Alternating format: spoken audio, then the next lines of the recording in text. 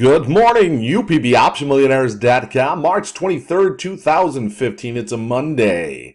A start of a new week, and we have the U.S. dollar index continuing to roll over after the Federal Reserve came out and talked down the dollar a little bit. And you see we had a flash crash just after the close on Wednesday. We recovered a lot of those losses on the U.S. dollar, but here we are back to those lows that we flash crashed to, just like we saw the flash crash May of 2010. S&P 500 futures, Dow Jones Industrial Average collapsed, bounced to the point that we're only down 1%, but then ultimately in the weeks ahead pulled back and ultimately broke through those prices. I think that's what's going to happen here with the U.S. dollar index. And I've been talking about it over the last couple weeks as we've been continuing to see this parabolic rise in U.S. dollar, that this would be a problem. I said heading into it a week and a half prior to the Fed meeting of last week that they would need to talk down the U.S. dollar, still keeping the expectations of a rate hike coming at some point in the future, which they've been talking about since they announced ZIRP back in December 2008 every year. Well, when we see things start to get better, we'll start to raise interest rates, keeping it simple there.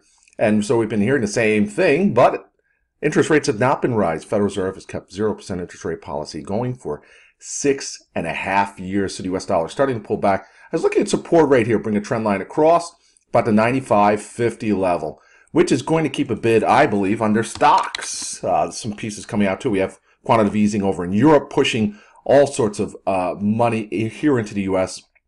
But if you look, the S&P 500 futures here, beautiful trend line support, did not get down to it, instead decided to bounce a little earlier. We're getting back up to the all-time record highs here on the S&P 500 futures here, and you can see the move up we've had this morning. We have this kind of ritual every trading session. It seems the overnight session, when the European market opens for trade, stock futures plummet and then come all the way back. And look, we've recovered almost all of those losses. We'll pull back a little bit here, but looks like the market's opening in at least flat territory here. Let's look at some individual names. Actually, let's go to crude oil, because crude oil has been rolling over, hit new multi-year lows recently. You can see that the spike it had after the Fed minutes as the U.S. dollar got clobbered, came back down, and then on Friday on the rally, but also lost most of those gains into the end of the trading session, and then the overnight session last night. And we're starting to bounce again. We're going to see another sharp spike up.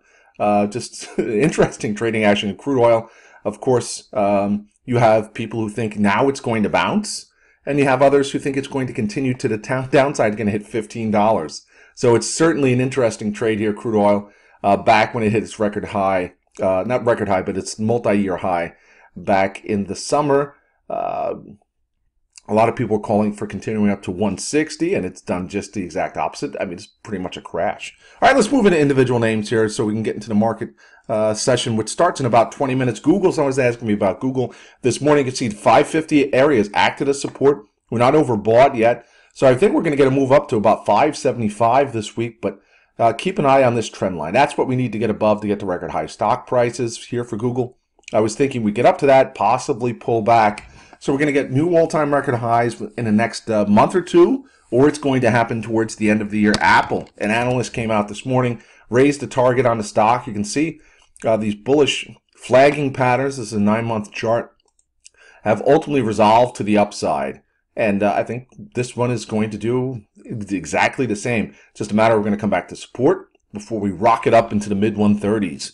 Let's look at IWM, the small caps, which last week, when we were getting weakness, IWM was not weakening as much, and even some trading sessions was trading higher when the S&P 500 was trading lower. And you can see the move up, and I was talking about this move off 120.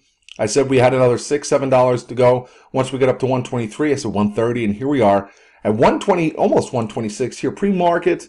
Let me just look real quick and tell you where we are. The IWM is at 125.80, so it's down about 15 cents.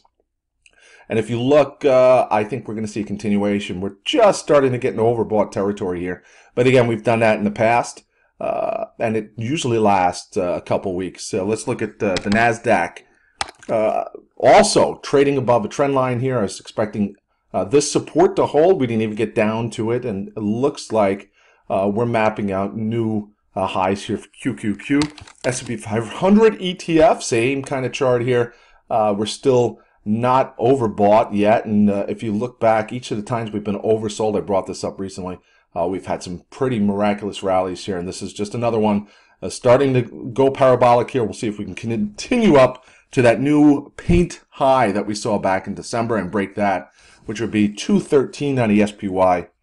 Let's look at some individual names here. Solar City. You can see Solar City oversold here. Had a little bit of a bounce the last couple trading sessions, and I'm looking for a move back up to 55. Zillow at support. Look at this long-term trend line support about 101.87. Has moved its way off of it. Look how terribly oversold it was, heading down to its recent lows under 105. Has been bouncing, and I'm looking for a move over 110. Triple D Barron's came out this weekend, had a negative article on some of the 3D printing stocks. You know, I wouldn't say so much a negative article, but one that kind of just questions, you know, a justification of its price, because you really can't determine where it's headed from here, which to me, uncertainty is what breeds some of these short squeezes you see to the upside. You look, it was over 95, and we have so heavy short interest in DDD, but we're also at long-term trendline support. So we'll see if we get a bounce here. This morning, it's actually flat. I was expecting it to be lower. I guess nobody read Barron's this weekend. And let's see where we have DDD, Solar City. Let's look at Twitter, because last week Twitter was down at about the $46 level, was breaking down and reversed course, got into some calls on Monday, $47 calls. Twitter went up to $49 last week. It was a really strong week for Twitter. I'm seeing pieces out this morning, positive on Twitter. And you can look, Fill the Gap came up. I think it's going to be over 50 this week. Facebook as well. There was a little analyst remark out just a little bit ago talking about how it's really pulling in the ad revenue. So we'll see. Look at this move we had last week. 77.50, pretty much every trading session. Strong rally. Another consolidation phase here on Friday after being up 2%. Look for new all-time record highs on Facebook. Some of the names that have been really outperforming have been the dividend names. The corporations have been buying back their stock hand over fist. I know Lowe's announced a share buyback program. Home Depot has got an $18 billion two-year share buyback program, has increased its dividend seemingly every single earnings report, and it looks to be breaking out. You look at 120 as a possible level here. How about GoPro? Same thing last week. Got into the calls for a move, and if you look at this chart, it doesn't look like much of a move happened last week, but it did indeed happen. The $38 and $40 calls worked out really nicely. You can see the move it's had down to these levels. This is the most heavily shorted stock out there by percentage of short interest compared to its float.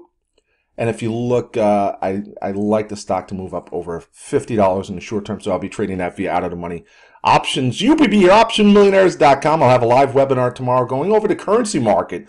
Right now we're in a really interesting time as far as currencies are concerned, with the U.S. dollar ripping up to new record highs, but this also means the euro has been plummeting versus the dollar. The dollar's been gaining strength. The euro, although has had a sharp 500 pip reversal. I'll be going over that tomorrow in a live webinar, 11 a.m. Eastern Standard Time. optionmillionaires.com. I'll see you in the chat room. Everyone have a great Monday, a great trading session. Goodbye.